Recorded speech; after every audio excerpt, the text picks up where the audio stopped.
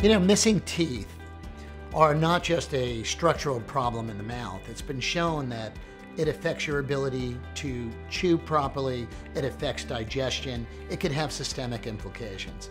So in replacing missing teeth, there are a number of different options. Some people get dentures, some people get partials, some people have bridges made, they get snap-in smiles.